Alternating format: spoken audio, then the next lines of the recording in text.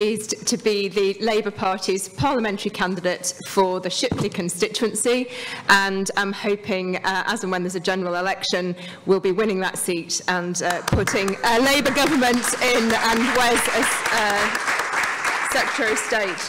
So I'm really delighted to introduce the authors of the report, who are going to speak first and outline for you just some of the key recommendations they are making in this report to the Labour Party.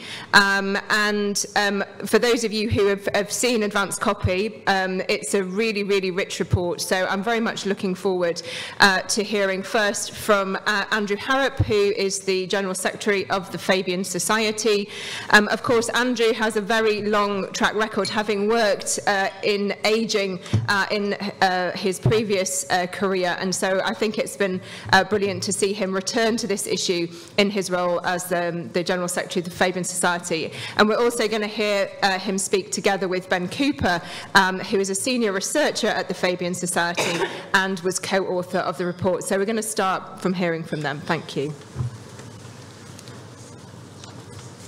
Thank you very much, Anna. 1 year ago, Wes and Unison asked the Fabian Society to examine how to gradually build a new system of adult social care for England, a national care service. It has been an honour to conduct such important work. Over the months, we've heard from hundreds of individuals and organisations and have been helped by so many people, many of them in this room. Today we unveil our proposals, a long-term roadmap to a comprehensive care service for England.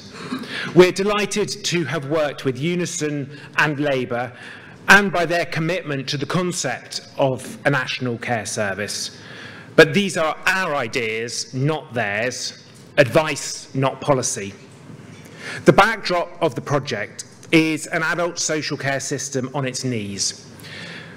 This winter's hospital discharge crisis was only a symptom of much wider problems.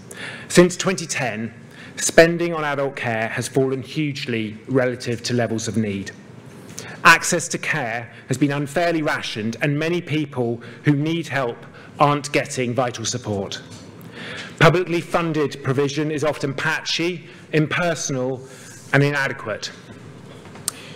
Poor pay and conditions have helped trigger a staffing crisis in the sector, with 165,000 vacancies.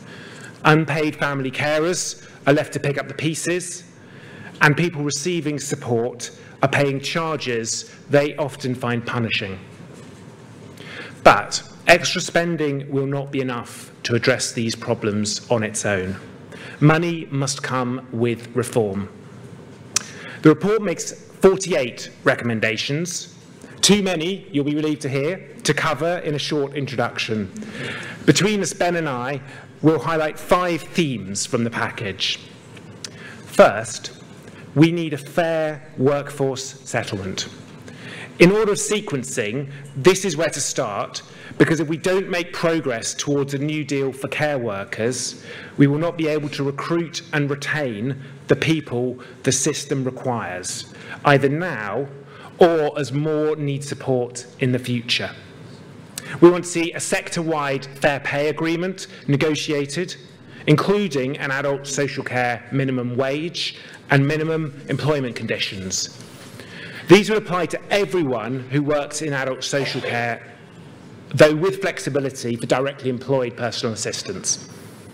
Going further, people working for independent providers contracted to the National Care Service would have national pay bands and employment terms designed to achieve parity over time with similar roles in the NHS.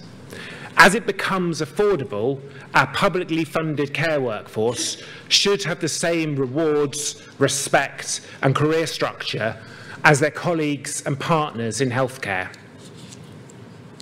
Second, we want to build a service that is for everyone.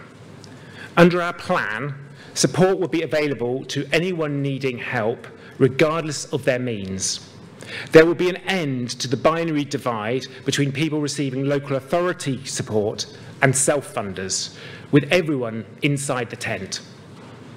And help will be there at an earlier stage, as people's care and support needs develop, with resources set aside for preventative, open access community support and housing adaptations.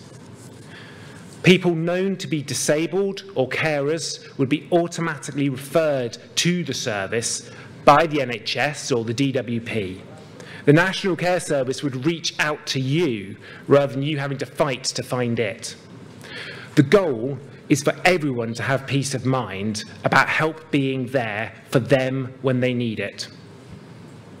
These are the first 2 of our 5 priorities, and it's already a big package of reform. I now hand over to my colleague Ben Cooper to outline 3 further priorities.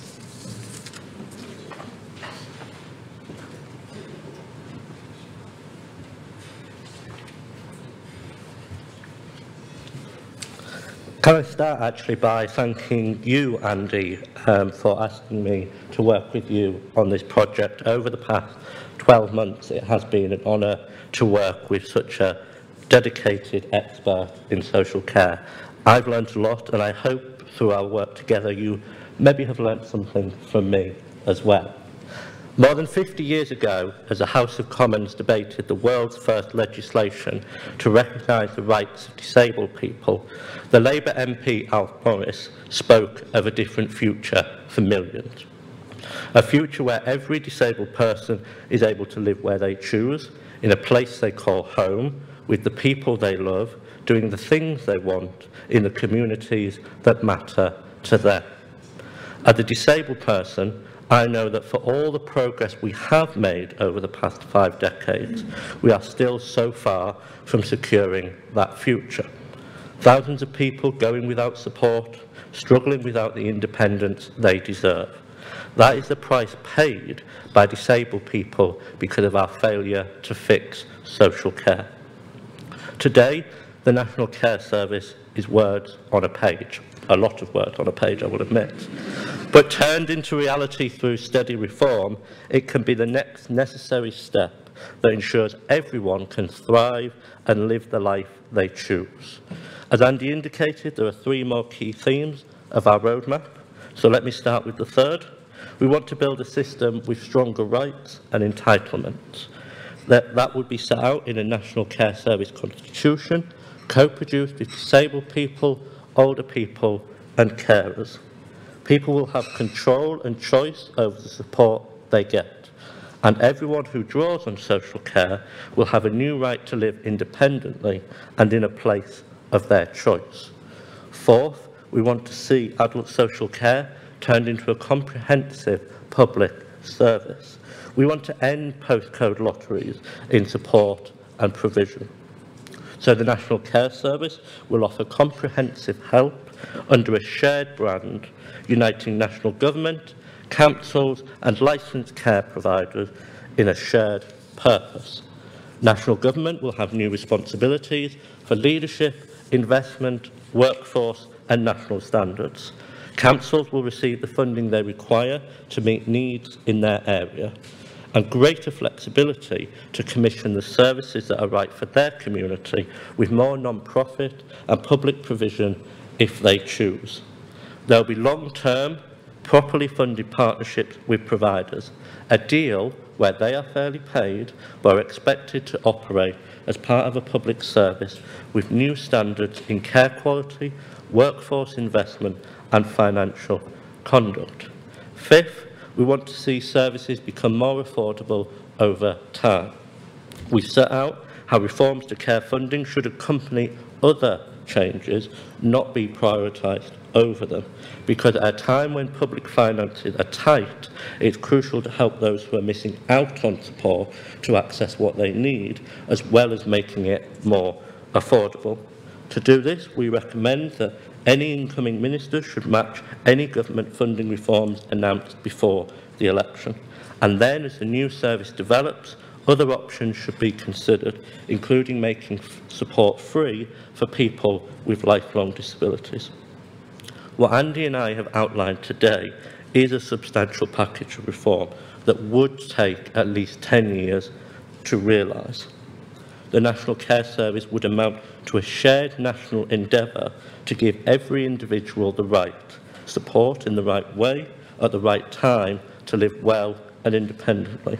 It will be transformative to the lives of hundreds of thousands of disabled people, older people and carers. I know this because as someone who will draw on social care in the future, either in the next few years or the next few decades, the idea of a national care service gives me confidence and security. Confidence that whenever that day comes, it will not be a moment of fear. Instead, it will be a new chapter of life supported by those who care. Security, confidence and support guaranteed.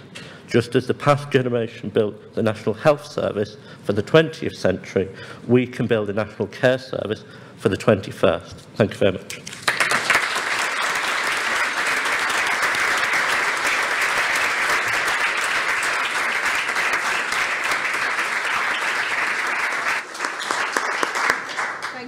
Thank you very much, Andy and Ben. I was recalling as I was preparing for today that back in 2010, when I was working at the King's Fund, I hosted the then Prime Minister Gordon Brown for a very important speech in which he was setting out Labour's vision for a national care service. Now, as many of you who remember, unfortunately, we didn't get the opportunity as Labour to remain in power to see that followed through and implemented. And obviously, I am therefore very delighted to be introducing someone who I hope will be our next Secretary of State for Health and Social Care. And it's really great that Labour will be going, hopefully, into power with plans to act at the beginning of the government and not leave it until the end. So I'm delighted to introduce Wes Streeting, who is MP for Ilford North and Shadow Secretary of State for Health and Social Care. Thank you.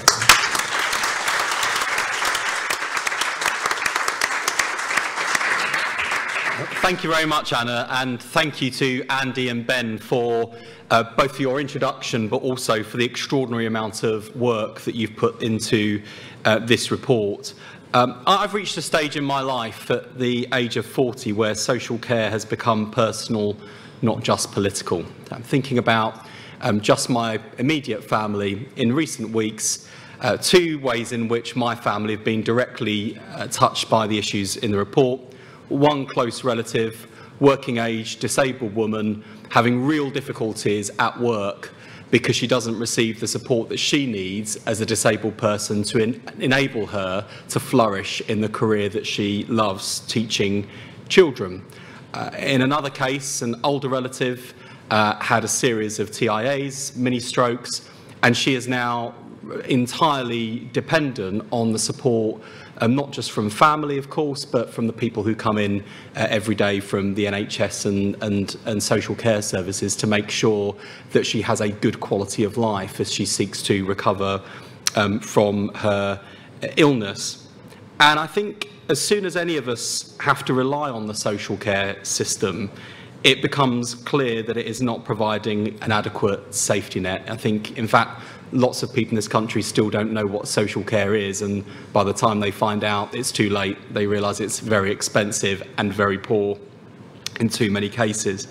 Cradle to grave increasingly feels like a dream that has not been achieved. How have things got this bad? Well, it actually goes back to Anna's introduction in a way, and I'll resist the temptation to do my Gordon Brown impression. In 2009, Andy Burnham invited opposition parties in for talks to find a cross-party, long-term solution to the social care crisis. And instead of welcoming those generous efforts, the Conservatives used Andy's proposals as a stick with which to beat Labour in the general election campaign, and we know what happened next. David Cameron was then too ashamed to put forward any solutions at all during his time in Number 10, something that he later said was one of his biggest regrets from his time in office, although that didn't stop him taking an axe to the social care budget. Theresa May's plans for social care unravelled within days. Jeremy Hunt said the biggest regret of his career was not fixing social care, and then he became Chancellor and swiftly kicked the government's policy into the long grass. We now read in the papers that Rishi Sunak plans to ditch it altogether. Meanwhile, a record 500,000 people are waiting for a care package today. Delay has a cost. 150,000 people passed away in the last 5 years while they were waiting for care. We've had 13 years of over-promising and under-delivering from the Conservatives, so Labour will not be making the same mistake. We set out our priorities for social care and begun to outline how we will deliver on them. First, we've got to address the workforce crisis. There are 165,000 vacancies in social care today, but at the same time, care workers are leaving in their droves to work at places like Amazon, who, last time I checked, weren't famous for being a great employer. So what does it say about this vital public service that so many people are leaving it to work for companies like Amazon? It won't be undervalued by a Labour government, and neither will the people who work in it. Our New Deal for working people will give proper rights to care workers, banning zero-hour contracts, expanding access to parental leave, better protection for pregnant women, fundamental rights from day one, and finally, an end to the unjust practice of fire and rehire, which Unison has campaigned so strongly against. And if there was one moment that put to bed forever the Conservatives claim to be the party on the side of working people, it's surely this: carers told to isolate without sick pay in the middle of a global pandemic. No one should be forced to choose between going to work to feed your family or isolating at home to protect public health. And the problem with Rishi Sunak is that he can't imagine ever being faced with that choice. He simply doesn't know what life is like for most people in our country. You don't need to tell me or Bridget Phillipson the importance of good public services. We wouldn't be where we are today without them. You don't need to persuade Keir Starmer on the value of care. His mum gave to our NHS for years as a nurse and then depended on the health service later in life when she fell seriously ill. And you certainly don't need to tell Angela Rayner how poorly care staff are treated. She's lived it as a care worker who's become deputy leader of the Labour Party and I hope the next deputy prime minister of our country. We know the impossible choices families are having to make every day. That's why the next Labour government will guarantee sick pay for all workers, so that's one less difficult choice for people to make. And it's also why we'll introduce a fair pay agreement to give adult care workers a seat at the table with your employers to negotiate better pay. Yesterday, the government announced it will rely more on volunteers in social care. The volunteer spirit demonstrated by the British people during the pandemic ought to be a source of pride for all of us, and social care needs all the help it can get. But my message to the government is this: don't mistake the help a volunteer can provide with the effort, support and skill of a professional care worker. Labour's approach will be to professionalise the care sector, offering new chances for career progression. And I'll give you an example. Keir set out in Labour's health mission the shift that is required from an NHS that's focused on treating sickness to one that catches problems early. The NHS will have to work closer with social care to deliver that. We want to give care workers the training and opportunity to carry out things like blood pressure checks, meaning better care for people and a bigger role played by staff. Our second priority is proper support for family carers. Some people are lucky enough to be in jobs which allow them to arrange their work around the needs of their loved ones. But for many family carers, that flexibility doesn't exist. We want to make it easier for carers to stay in work and help look after their family members. Labour will give every family carer the right to request flexible working. The third is making sure quality care is available to everyone in need. We will introduce national standards which all providers must meet. Too many private equity-owned care homes are failing to provide basic levels of care to residents, and they are gambling with their residents' futures, at the same time as leeching hundreds of millions of pounds out of taxpayers' and residents' pockets. We are not going to tolerate providers who are failing to provide a safe and decent level of care, and we are not going to sit back and allow more care homes to be saddled with debt, risking another major collapse that leaves residents in the lurch. That's why Labour will require all care providers to offer good quality care, run their services in a financially responsible way and pay their taxes. And if they fail to meet these contractual terms, we will kick them out. You may have seen some of the scurrilous attacks in the press recently about Labour's fiscal credibility. Unbelievably, this is the shameless new line of attack from the party who brought us Liz Truss and the Kamikaze budget, who crashed the economy, sent interest rates through the roof, and have left the public finances in a total mess. But we know why they do it. They want people to believe that Labour is making promises that the nation can't afford, and they also want to kill off any hope that things can be better than they are after 13 years of Tory failure.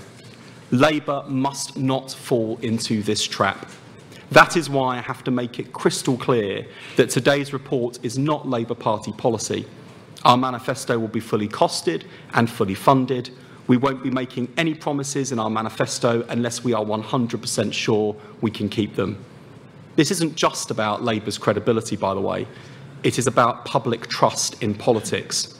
People who receive and deliver care have been let down time and again by broken Tory promises. I'm not going to repeat their mistakes. There will be no well-meaning wishful thinking before an election, only to see promises broken by contact with the hard realities of government. That would only add insult to injury.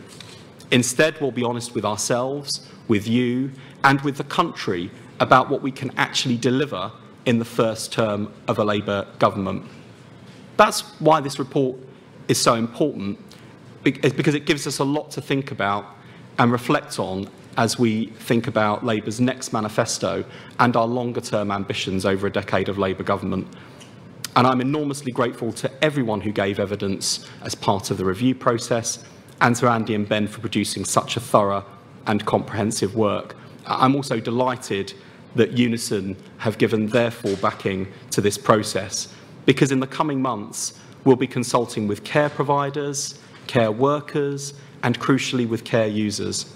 I'm committed to making sure that our policies are co-produced in partnership with them, people who are experts by experience, either of receiving care or of delivering care. That's why I've been talking through some of these issues with many of you already from Unison. And earlier this week, I was with a group of care workers at the GMB Congress down in Brighton. The changes we've set out are the first steps the next Labour government will take on the road to building a national care service. This is unfinished business for us. The last Labour government promised to deliver a national care service in 2010. 13 years later, and the cost of 4 election defeats is that thousands of people are denied the care they need. We can only deliver for those people with a Labour government.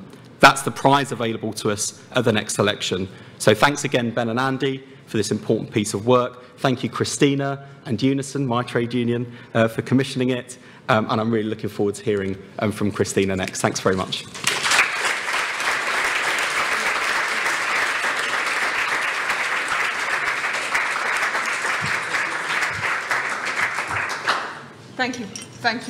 Thank you very much, Wes. I think, oh yes, I'm working now. Apparently that one's not working.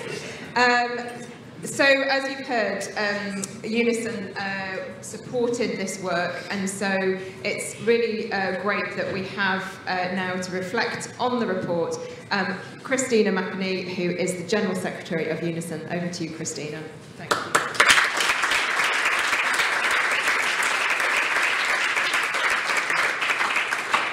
Good morning. Thank you, Anna, and thanks to everyone for coming to this. Can I also echo a huge thank you to Andy and Ben for such a fantastic report, and to the Fabian Society for taking this on. And I also want to thank from within Unison, Guy Collis and Gavin Edwards, who are standing at the back there, for all the work they've done in working with you, I know, on producing this report, and for all the work they do all the time in supporting our care workers. So this report is extremely comprehensive. It has already achieved widespread engagement from across the sector, and I believe it strikes just the right balance between being sufficiently ambitious given the current state of this care sector, but it also provides a practical, realistic roadmap for overhaul and renewal. And a huge thank you, of course, to Wes for joining us today. It means, it's incredibly important to us that we're able to have this ongoing dialogue with the party about what will actually happen. But as Wes has said, we commissioned this because it is such an important issue. And the hope is that it will provide a really important contribution to the wider social care debate, and specifically to the development of a national care service. And we will, of course, as an affiliated union, be feeding it through the Labour Party's policy-making process that they do.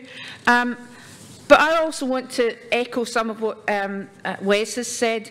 None of us know what the state of the economy of the country will be like after the next general election. And so I absolutely realise why Wes and his colleagues in the Treasury and indeed across the party can't give hard financial commitments today, and we wouldn't expect this, but I am pleased that they've accepted that this is such an important contribution to the debate about the future of a national care service. We are not trying to put the party in a difficult position, but I do want to say thank you so much, Wes, for all the support you've always shown when we have these discussions about a national care service. Much has been said about the need to raise standards and the status of the adult social care system, and lots too about the need for a national care service. But this report is the first time I think we've had a detailed plan for how a future government could go about implementing this. It's got realistic timescales, milestones and mechanics, all essential if we're to move on from the current crisis-focused way that social care is delivered. At Unison, we're acutely aware of the pitfalls of governments getting this wrong. You only have to look at what happened in Scotland recently, where the SNP have produced a plan for a national care services that manages to be both excessively centralised and a charter for outsourcing, and that's quite an achievement. Change is required, more desperately than ever, but it must be the right change because it's too important to get this wrong. We've seen what happens when a negligent government promises reform and then fails to deliver. Staff shortages, low pay and plummeting morale. Thousands going without the support they need. Care delivered by the minute, not by necessity. Profit put ahead of quality. And today's report proposes the building blocks that would allow us to make huge strides in addressing each of these major failings across the current system in England, and I would argue across the UK too. And there is support for radical fundamental reform from across the political landscape. I've been in platforms with the current Chancellor. He is still the Chancellor, I think, isn't he? Yeah. I've been in platforms with him when he was chair of the Health Select Committee, and as you said, he agreed in the need to have fundamental change in the sector and the need to have proper reform in terms of the workforce. So as the largest union in this sector, you won't be surprised to hear that the workforce is fairly important to us as a trade union. There's wide consensus in the sector, and that's from unions, it's from providers, from many employer organisations, from many organisations that provide care, even private sector employers and service users alike, that something has to be done about the workforce, that you can't bring about meaningful change in social care unless you address the problems in the workforce. And this report makes clear that we need a new workforce settlement, and that should be the first priority in establishing a national care service and working out from that. And this would mean national minimum standards, much needed consistency when it comes to essentials such as pay, training, sick pay and pensions, all part of boosting the status of the workforce and thereby of the sector as a whole. Because improving the adult social care system has to be focused on people, older people, disabled people who depend on those services, or at home or in a residential care, but also the workforce that delivers the care and support. So I'm really pleased that we have several Unison care worker members here with us today. I'm looking around trying to see some. I was speaking to them earlier. We have with us today people like Sarah, Alex, Kim, Barbara, Kerry Ann and Sam, who I think is sitting at the front here, people who worked through the worst of the COVID pandemic, people who were doing a job where they were going in to look after people with COVID, and then if they caught it, weren't getting sick pay when they went off sick. I mean, it's almost unbelievable that that was happening. They deserve so much more than the current broken system we have. And of course, no government can or should progress any proposals about the future of the care service without the input and involvement of service users. So really, I know that that's something that's very close to Wes's heart. This has to be a service that works for them and meets their needs. And in Unison, we have a very active disabled workers group, and we have been discussing this with them. And we represent, we think, around 200,000 disabled workers in Unison. So it's a big issue for us in the union, and we do take into account their views. We talk to them about policy development as it goes forward. Today's report pulls no punches on highlighting how dysfunctional the social care sector has become. And as we've pointed out repeatedly, you can't just continue to throw money at an unreformed system, because too much of it fails to reach the services and the people who need it. There was a thing happened a couple of years ago where the government suddenly announced they were going to put some additional money in, and I remember at the time thinking, how will that actually get to the care workers? And I made a prediction, which I'm sad to say came true, and I thought, I'll bet most of it goes into advertising. And true enough, then suddenly all these adverts appeared saying, come and join the social care workforce. And I thought, how much did this cost? Instead of actually putting the money into improving the pay and conditions of the people who work in that service. We need to make clear that we can't tolerate that level of waste. Because there is money in the sector, and we see it in the way that money is drained out by private equity that's led to billions leaking out of the system in the form of profits or interest payments. And many of these operations do not, of course, pay the right level of tax in the UK. But the challenge in the future has to be, how can we be even more ambitious and ensure that every taxpayer pound goes to improving the quality of care? We need to change the narrative about social care. It's not a drain in our economy. It is a driver of our economy. It is an essential part of the infrastructure that keeps this economy ticking. Just as trains need to run, just as people need roads that they can drive on, we need a care service. And this report should give us all confidence that a different future is possible. It does genuinely feel to me, and I hope to you too, that this generation of politicians and policymakers do have an opportunity to make that once-in-a-lifetime shift, to make history when it comes to a national care service, one where the value of social care is properly recognised, where those that depend on the sector get the services they need, and where care workers receive the pay, training and respect that they so desperately deserve. There is a long way to go. The report makes that abundantly clear, but bringing about a fairer, better, more consistent system should not be beyond us. We should be bold, we should be ambitious, and we should end that sticking plaster approach to social care, and actually let's go for some radical surgery. Thank you.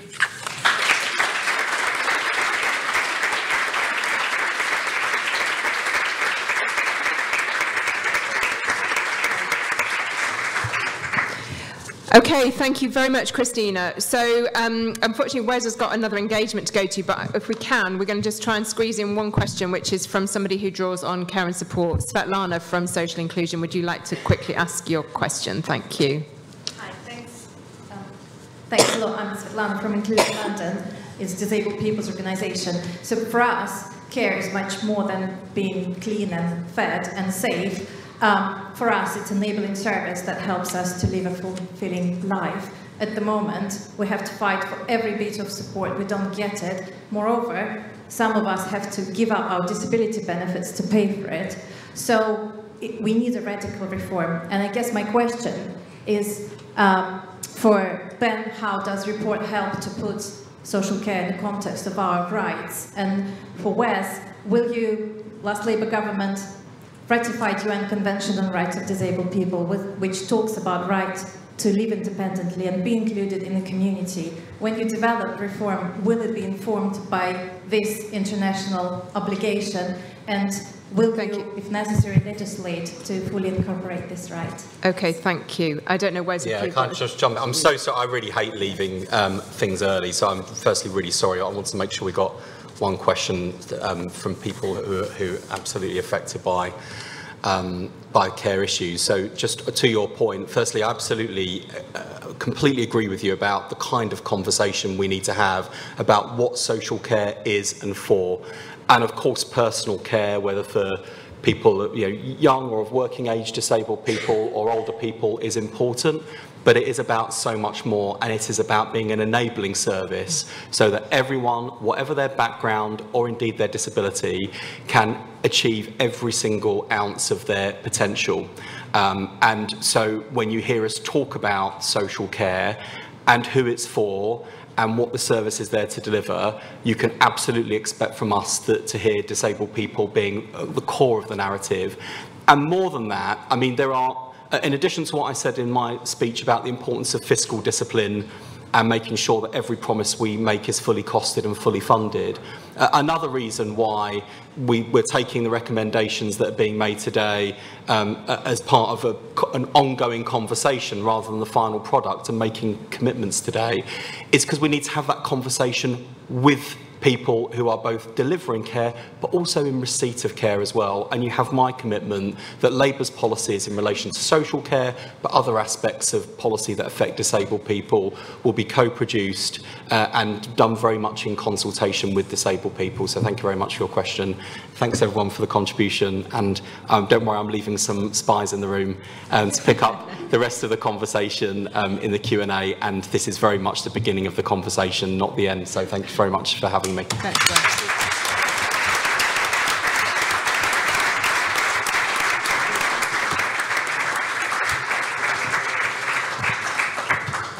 So I think, as we've all acknowledged, this report opens up actually a really fantastic, I think, cross-party discussion about where we want to go in terms of the future of social care. And it's very aligned, I think, to quite a number of reports, but puts some of the flesh on the bone, I think, in terms of the practical and how this would be implemented. So I don't know, Ben, if you wanted to pick up anything from Svetlana's question before we go to our other questioners. I think just that, if we were to have a national care service that was just about keeping clean, I don't think that meets either meets the scale of the challenge or the promise that a national care service can actually deliver.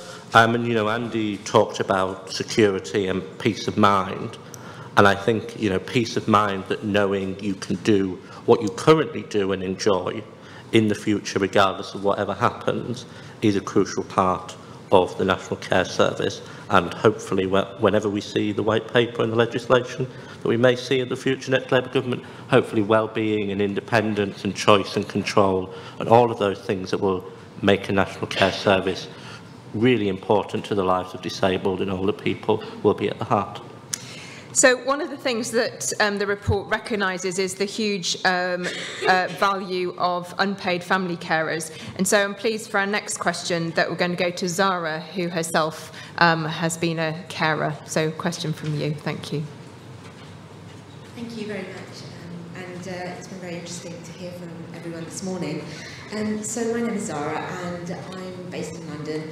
I am a former carer. I used to look after my mum who had renal failure, a series of strokes and then subsequently lymphoma, so I dealt with end of life and palliative care at home. And I come from a family of carers. My dad cared for my grandparents, so it's something I've always seen and known. During COVID, I shielded and abided by all the relevant rules and was trying to work at the same time. I was a property lawyer, so quite demanding in its own right, and I had to make the decision to give up work to continue caring for mum, which wasn't a decision that I took lightly, but felt that that was my only choice. And so for me, supporting families, because it's not just the person you care for and the carer, we are intrinsically linked. Any decision that I make for my mum in the role of the care I provide for her directly impacts my life and my future decisions. And so it's about making informed decisions and not desperate decisions based at the end of a long night and no choice, or the best of a worst bunch of choices. And so it's whether the care, or quality care, could have helped me stay in work longer perhaps, or even whether the care is an economic issue as well as investing in families, and whether the families will see those differences and the changes that are being put forward, and how quickly. Thank you very much, Zara. So I'll go to Andy, to you first, to sort of outline what you're proposing for unpaid carers and what difference you think a national care service could make. Yes. So the report does talk quite a lot about the essential contribution of unpaid carers, but also the importance of paid care and unpaid care side by side, both to ensure that that caring relationship is sustainable and to help carers of working age to work alongside their care. And we sort of say that that is part of the business case for spending more money on social care, because we have huge labour market shortages. We need more unpaid carers in the future, but we also need more of them to be working. So, the National Care Service is partly a solution for that conundrum of, sort of family care. We make some proposals for unpaid carers. One of the building blocks, there are 10 building blocks in this report. One of them is specifically on unpaid carers. And we basically argue that there needs to be a clear, fair deal for unpaid carers, so that some of their existing rights are better communicated and properly realised, because there's an awful lot that sort of is supposed to happen for unpaid carers that honestly doesn't. So it's partly about councils telling everyone in a caring relationship what they are entitled to, but also we think going further as well. So we talk about a new right to short breaks for carers, and also a new referral system, so that where the DWP or the NHS knows that you're a carer, as it does very often, that it tells the National Care Service or the local authority, because at the moment we have far fewer people who are unpaid carers receiving any support or contact from the council than those who are out there, known to their GP, known to the benefit system. So it's just about the public sector joining up properly to give a proper package of support to carers. So, Christina, obviously you will have a lot of members, I'm sure, who are also juggling care. We heard from Wes a commitment already from Labour about right to request flexibility for carers from the start of work. What views do you have about the sort of how a National Care Service could be supporting carers in their role? Yeah, I mean, one of the issues we have in the union is that we are pushing things with employers around flexible working and support for carers. That's something that comes up at our conference probably every year, and we have people who are producing advice and guidance on it. But the issue always is, what does that actually mean for people who are carers? Because the lack of support, the lack of joined up services. And so I think this is all very much part and parcel of the same thing. If you fix one little bit of the system, but you don't fix the rest of the system, that bit soon breaks down again. And it's about trying to have that holistic approach, a joined up approach to what we mean by a national care service. Because you're absolutely right, it's not the workforce, it's not just the workforce, it's not just the people who actually receive the care, but it's about the families who also depend on those systems. So I think if we get it right, if we had a national care system, and it's not going to happen overnight, but the key thing is that we take everybody's voices into account, and I was really pleased to hear Wes's commitment to that, and certainly we're aware of that as a trade union, because many of our members are carers and they tell us what their life is like and what the key issues are for them. So the third question, I'm going to invite Sam, who's a Unison member and works in the care sector. So Sam, if you'd like to take the microphone and ask your question. Thank you. Hi. Go for it. Try it now. They'll have turned it on. Don't. Yeah, that's fine. Go for it. Yeah. Hi, my name is Sam Thornton. I've been a carer for 33 years. I work for a company called Dimensions, which is one of the largest charity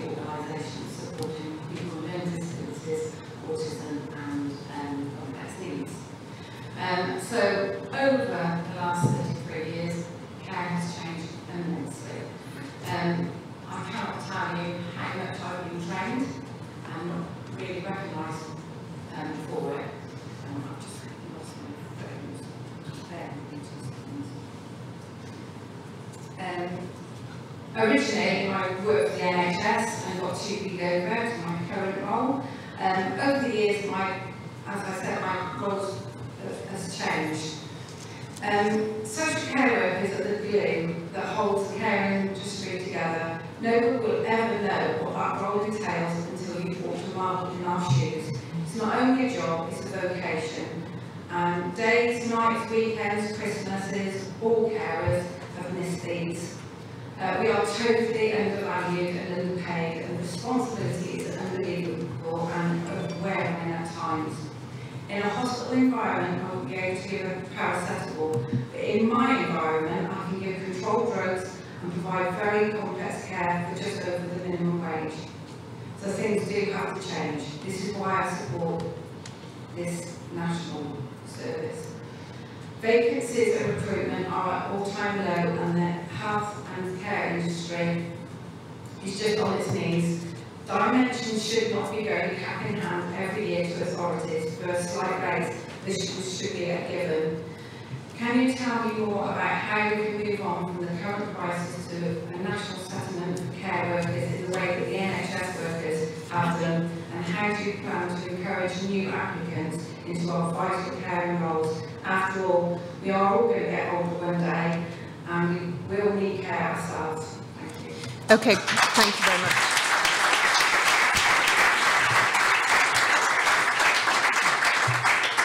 So Ben, in the report you outline quite a lot about workforce and the importance of valuing the workforce. Do you want to just elaborate a little bit on that in response to Sam's points, please? Sure, I thought you were going to go to Andy, but I can do it.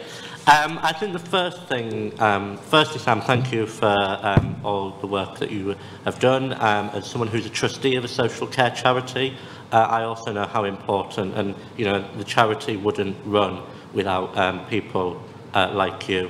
And you mentioned that social care is a vocation, and that is absolutely true. But unfortunately, it being a vocation doesn't pay the bills. And in the middle of a cost of living crisis, when you can get a higher wage elsewhere, people understandably, if unfortunately, do go elsewhere. So when it comes to a fair workforce settlement, it absolutely has to start with pay and paying people, carers, more. So that is the one thing that I hope that Wes will do with very quickly. We suggest a social care minimum wage so that the social care sector has a higher minimum wage than is currently for the country. We've also suggested a lot of other changes around terms and conditions, making sure that carers are paid for the things that they do when under some contracts that they are not paid.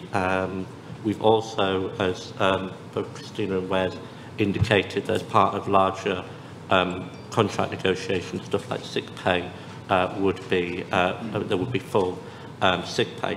But I think, I go back to my initial point that if we want more care workers to be in the sector, and obviously we do because of, the demand in social care is rising because of fantastic advances in, medicine and living longer, we are just going to have to pay carers more, and I think that is the sort of, you just can't get around that. Yeah. If you want more care workers, you're just going to have to pay them more.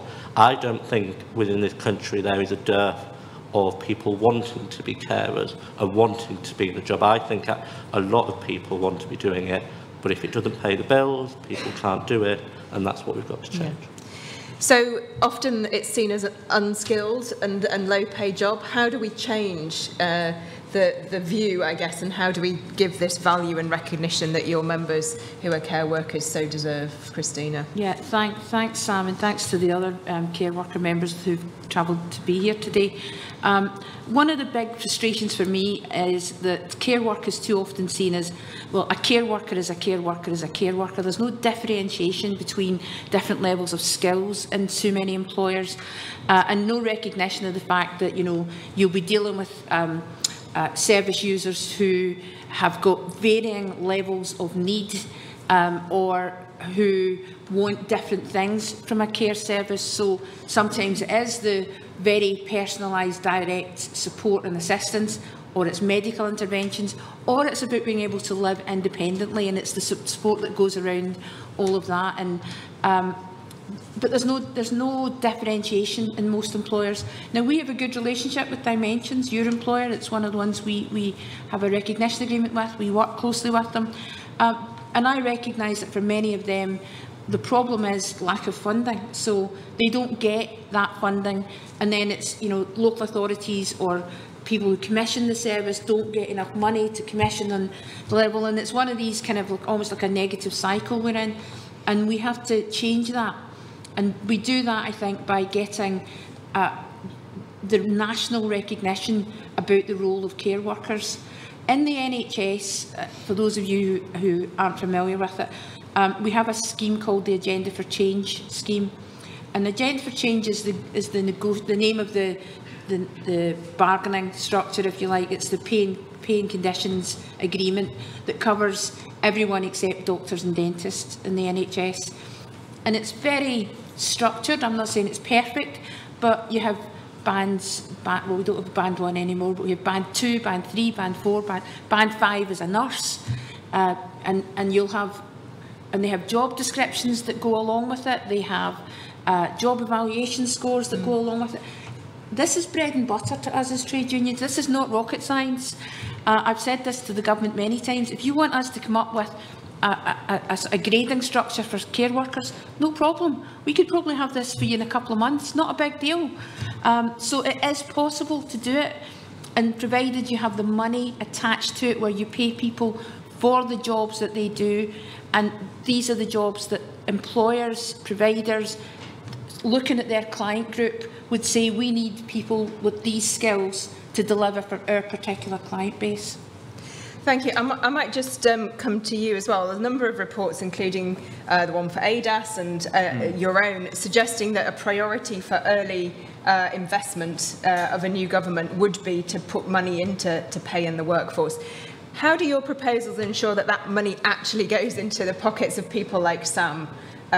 You know, what are the safeguards that across all providers that they would be respecting these sort of fair pay agreements? How would it work? So initially, I think it would need to be based on goodwill because there wouldn't be new legislation. You just need to get on and, you know, stabilise the sector. But I think there is goodwill. I think most of the providers we've talked to say we desperately want to pay our people more, but we need the money to do it. But there is a need for law change as well.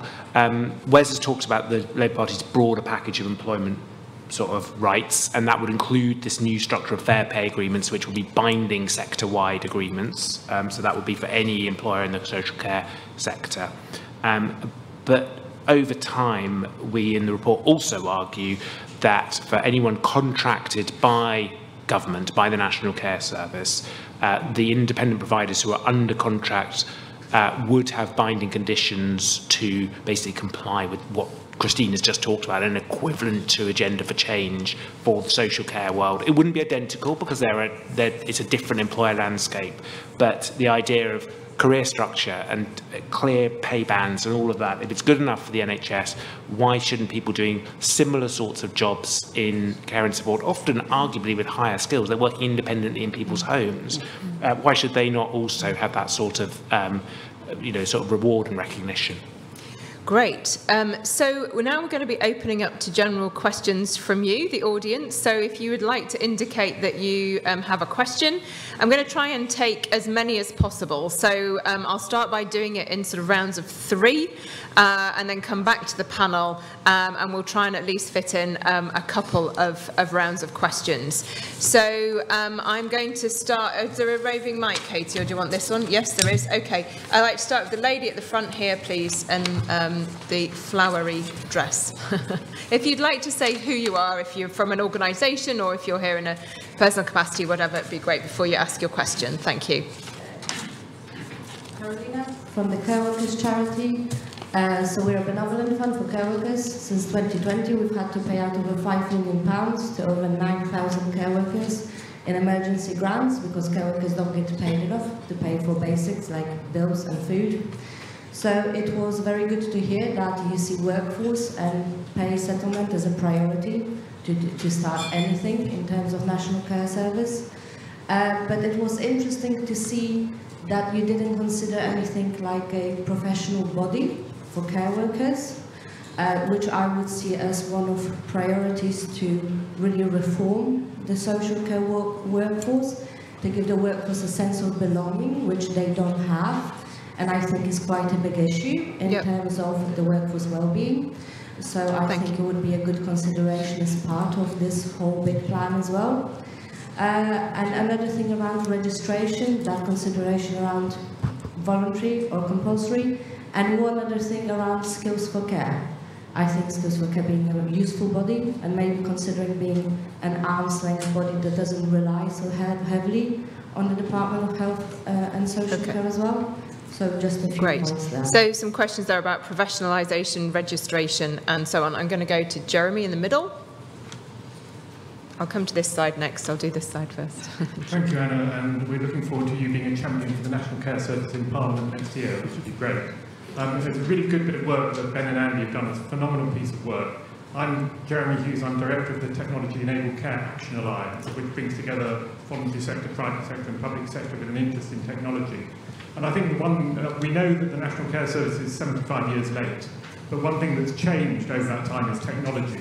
And in recent years, we've tended to see technology used as an excuse to either cut jobs or save money. How do we reset that and make sure that we use technology to enhance and improve the skills and experience of the workforce, to improve and reduce the isolation of carers and the people who call on care services, and probably very significantly comment on the way to reduce unnecessary hospital stays and admissions by the better use of technology? Thanks, Jeremy. And I think there's a lady at the back, on the back row. Yeah.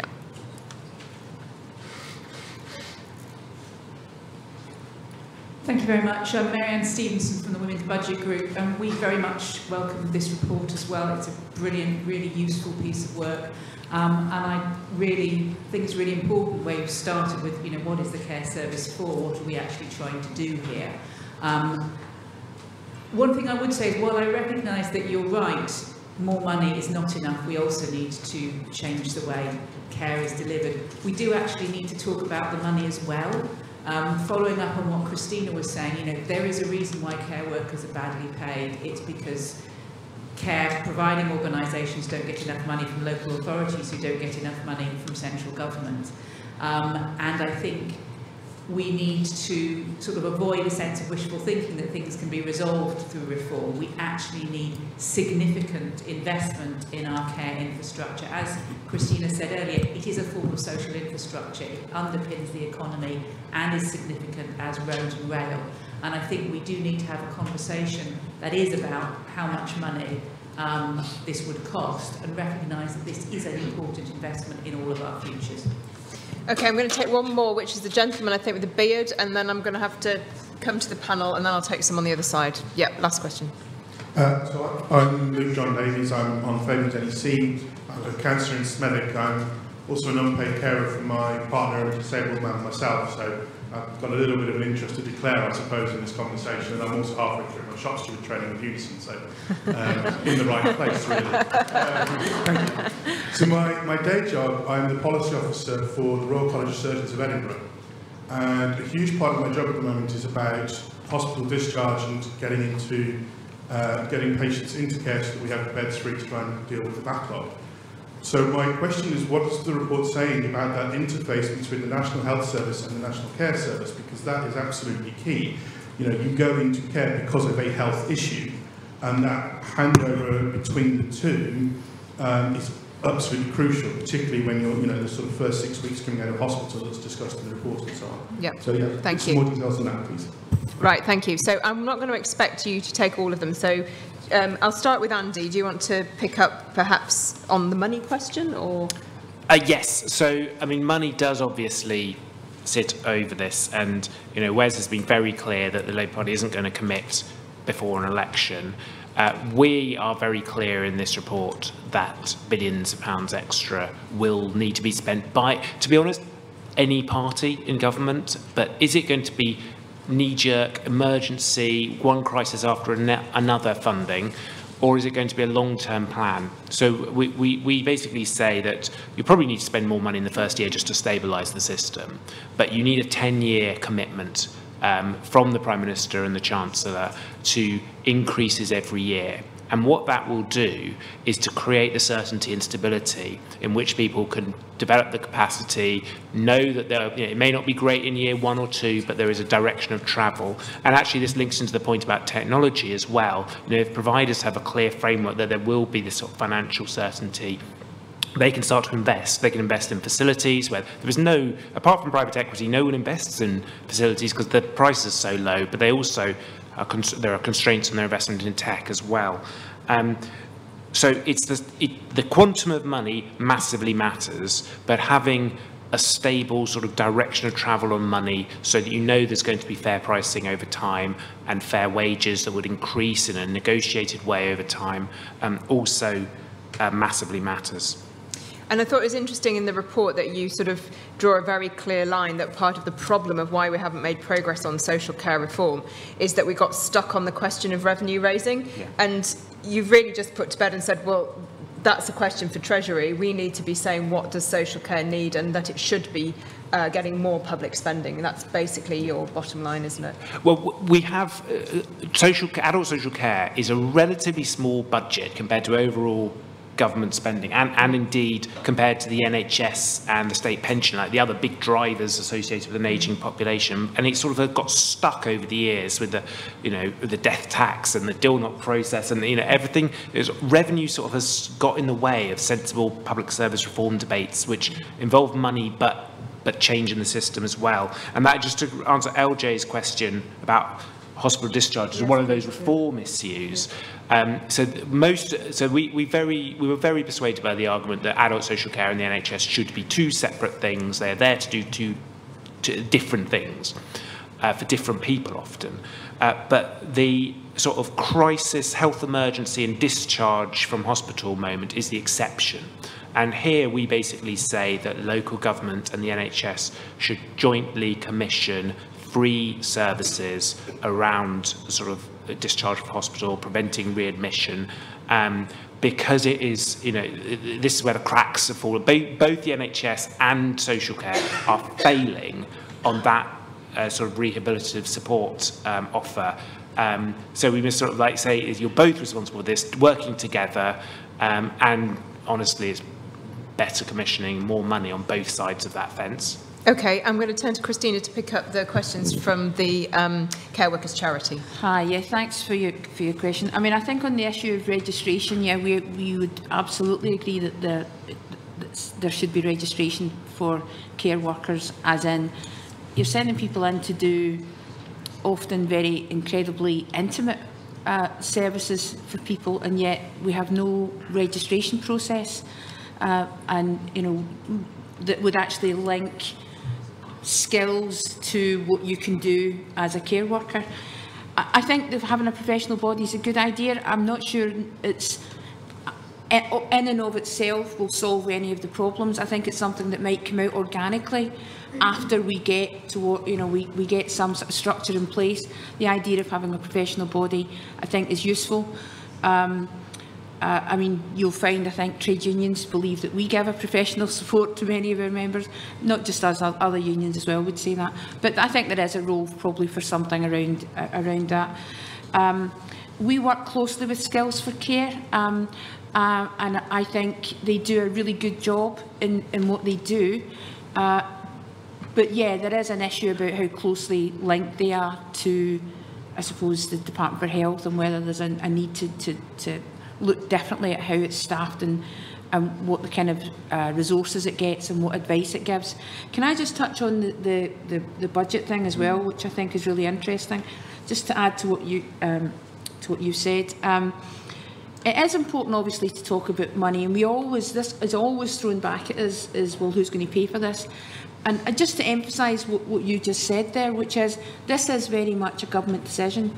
And you look around at pet projects that ministers have, and there's money allocated to them, or mistakes that are made by government. So we're still apparently dealing with £30 billion fallout from the whole Liz Truss, disaster. But then there's all sorts of things around taxation. You know, we know the amount of money that goes out in tax breaks to certain individuals, high net worth individuals, and companies that don't pay their taxes.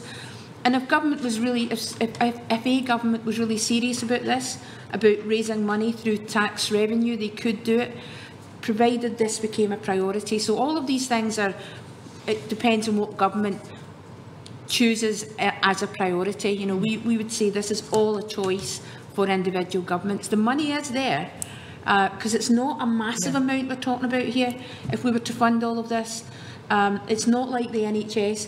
But and just to say that this link between the NHS and care is absolutely intrinsic. You can't break it.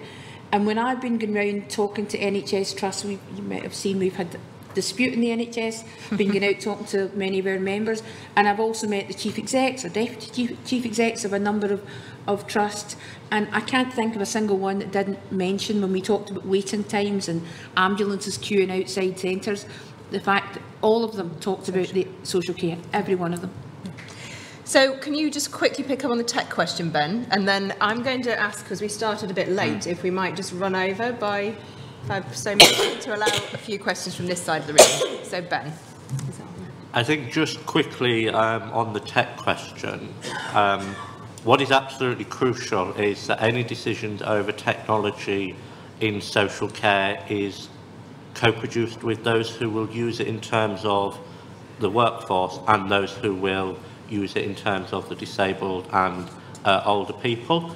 And yes, there will be standards that need to be decided at, at Whitehall level, but I think a lot of it is actually going to be done at the local council and even at the individual, either care home or the individual going into someone's home, so that there should be national standards, and we, Wes will hopefully be, pushing those national standards as part of his responsibilities under the National Care Service that we set out.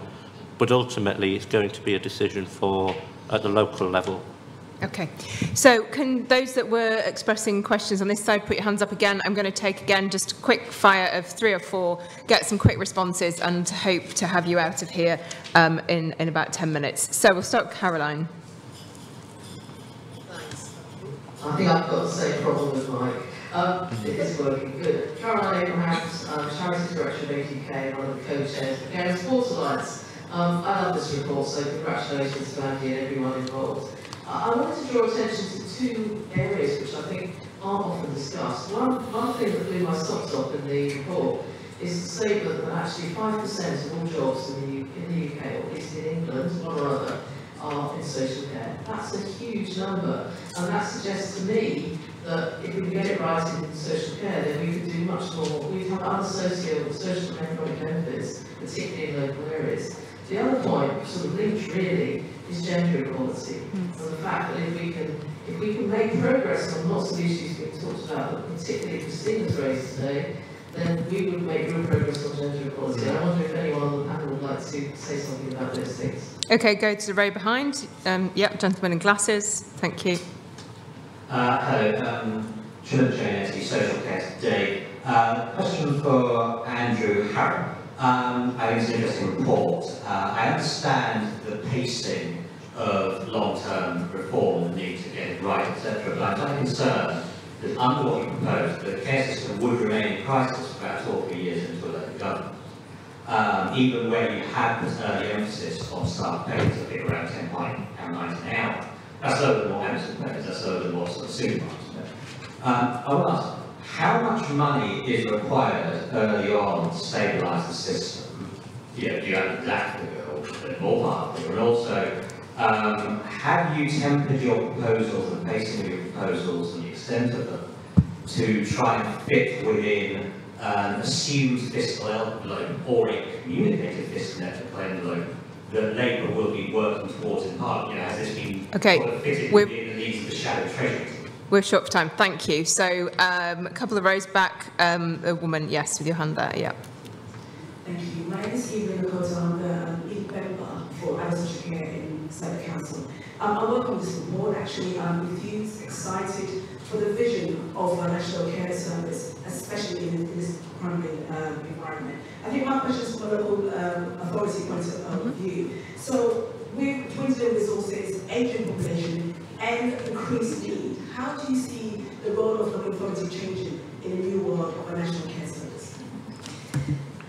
Okay, thank you very much.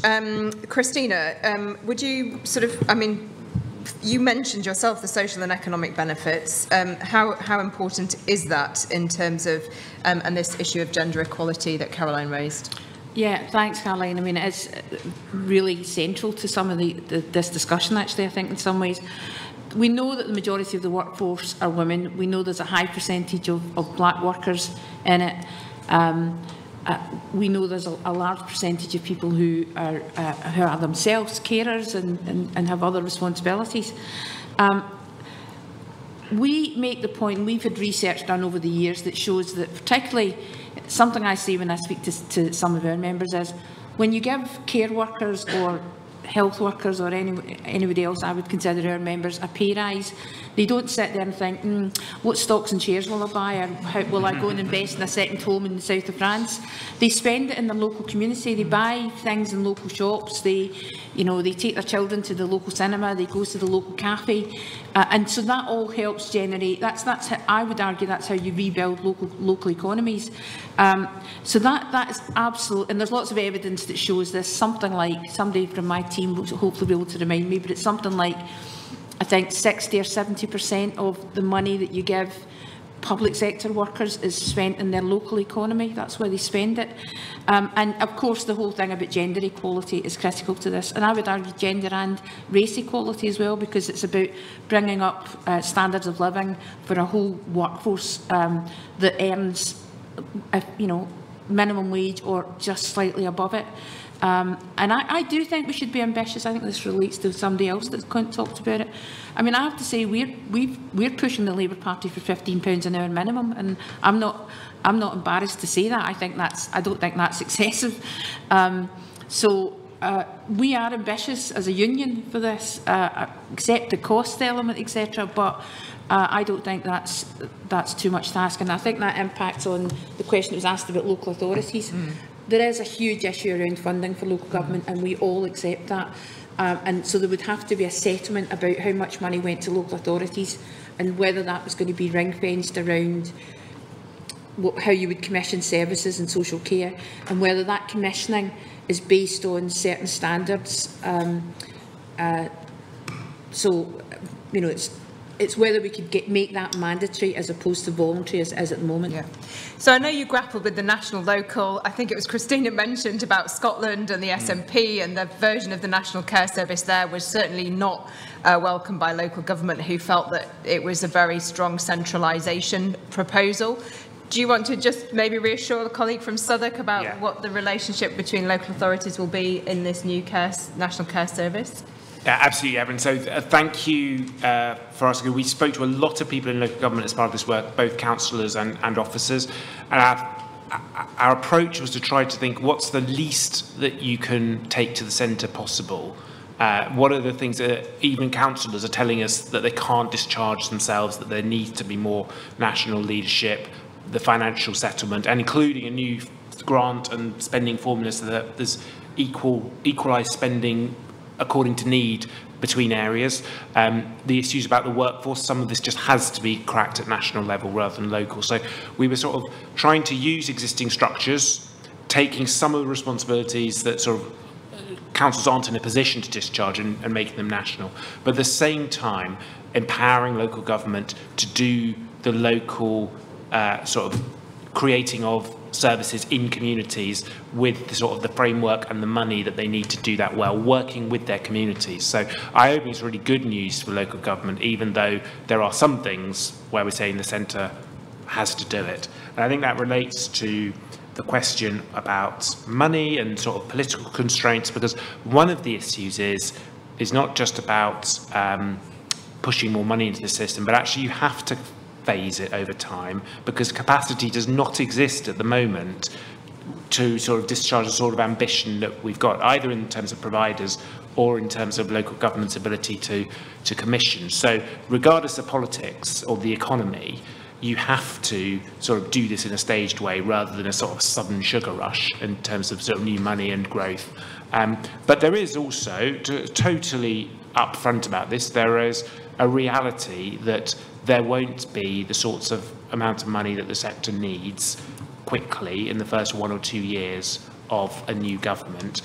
And that's partly because of politics, but actually it's about the economy. You know, until the economy is in better shape and, you know, pay is growing, tax receipts are growing, and therefore there's more money for public spending, you won't see, so you'll see, I'm sure you'll see some increase in spending because the system will collapse otherwise, but you won't see the level that's needed for our ambition. And that's why we say it needs to be a 10-year programme of, you know, very clear direction of travel, but having to be realistic that the pace of that journey will depend on the economy and on fiscal circumstances. So I'm just going to, we're going to close now. I'm going to just ask each of the panel, perhaps if Wes was still here, what one thing they would like to be saying to Wes coming out of this report in terms of their advice. And I'll start with Ben.